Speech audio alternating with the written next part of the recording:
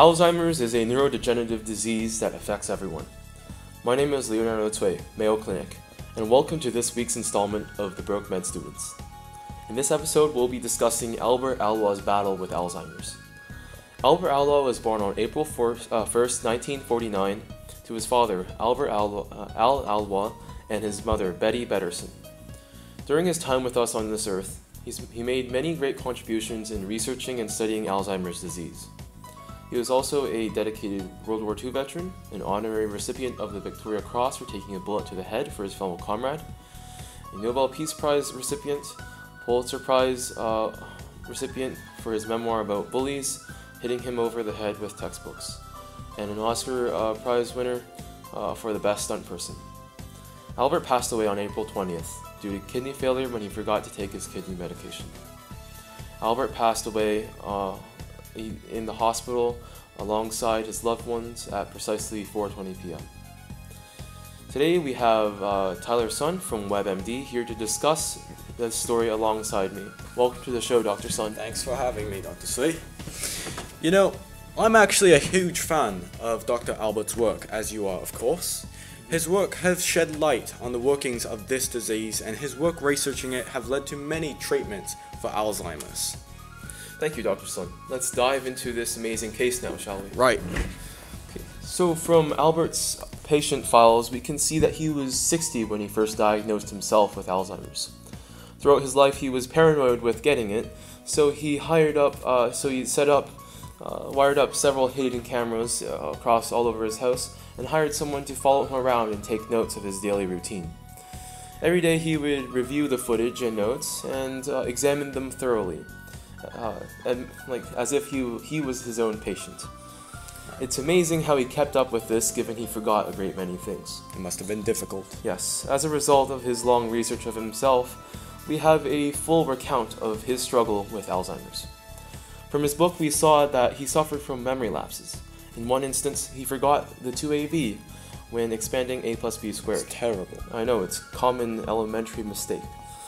When writing his Pulitzer Prize winning memoir, it took him 2 years to finish the 10-page memoir because he kept rewriting the same page over and over again. It's terrible. I mean, even though it resulted in a masterpiece, it was difficult for him. It was difficult for him. That's right. These are clear indications of Alzheimer's, am I right? You are correct. So what are the specific symptoms of Alzheimer's disease? Well, the most common symptom related to Alzheimer's would have to be memory loss. Everyday memory lapses are normal. Say you forgot where you left your phone, or you couldn't remember where you parked your car. But the difference is that the memory loss associated with Alzheimer's is much more severe and progressively worsens. So his patients may repeat statements and questions, unaware that they've already posed said question or statement.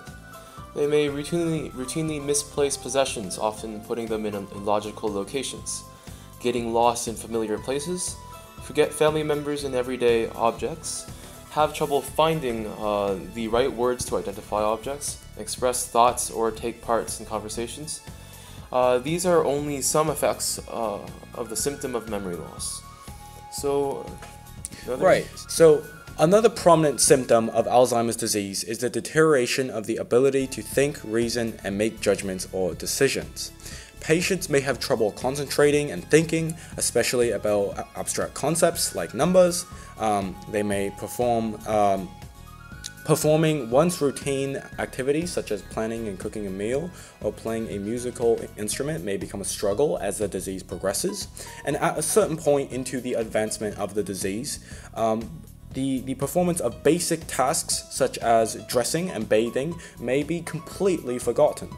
Wow. Patients may also experience changes in their personality and their behavior, and that alters the way they act and how they feel. So basically this may result in symptoms such as depression, apathy, social withdrawal, mood swings, distrust in others, irritability and aggressiveness, changing in sleeping habits, wandering, loss of inhibitions, delusions such as believing something has been stolen. Oh, right.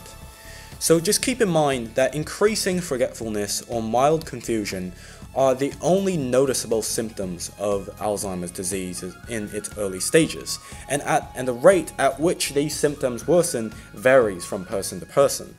But over time, you will lose more and more of your memory, especially your recent memories. And those are the symptoms of Alzheimer's disease. Wow, yeah. So let's go and move down to causes, which is obviously very important for our viewers to try to stay healthy. So basically anyone can get Alzheimer's. It is a common misconception that only elderly people get the neurodegenerative disease. In reality, anyone can get it. It's also worthy to note that 5 to 8% of Alzheimer's patients suffer from insomnia or anorexia.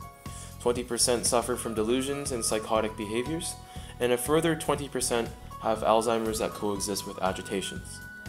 So yeah, studies have shown that actually a depressed mood can occur parallel with mental decline.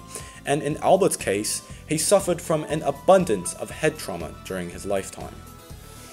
So scientists believe that Alzheimer's is caused by a combination of genetic, lifestyle, and environmental factors that affect the brain over time. So some of these factors may include head injury, parental age at time of birth, depression, lower educational achievement, such as, getting a 78 on a AP Cal test. Oh my. I know. That's terrible. That's absolutely horrid. So, and also smoking. And so, basically, Alzheimer's disease damages and kills brain cells, which damage the connections formed in the brain by neurons, and this will effectively result in brain shrinkage. Scientists have deduced two major hallmarks of this disease, one being plaques, the collection of beta amyloid on the outside of brain cells, that is one suspected cause of Alzheimer's, and the other being tangles of tau protein, which are supposed to transport nutrients. It's when they basically twist into abnormal tangles inside brain cells, leading to failure of the transportation system, which if the brain doesn't have enough nutrients, the brain cells will die, which may lead to Alzheimer's. Alzheimer's, right. Now we will move on to treatment, right? Treatment, right. Yeah. So, unfortunately, there is no known cure for Alzheimer's. However, there are drugs that can help alleviate the symptoms of Alzheimer's and decelerate the development of the disease and its subsequent loss of cognitive function. These drugs are usually split into two categories. One of them being cholinesterase inhibitors, and the other one is memantine, or otherwise known as Namenda. I myself am a cholinesterase specialist, so yeah, I can talk about that. So it basically, cholinesterase inhibitors, they basically provide slight improvement by increasing levels of cell-to-cell connections, cell-to-cell communication by replenishing neurotransmitters in the brain that are depleted by Alzheimer's disease. And also, it should be noted that people with cardiac conduction disorders, it may be a danger to them, as cholinesterase inhibitors may result in a slower heart rate and heart block. Wow. So they can also improve neuropsychiatric symptoms such as agitation or depression. Right. So the other type of drug, memantine, or sometimes referred to as Namenda, interferes with the degeneration of glutamate and enhances hippocampal function in the remaining neurons.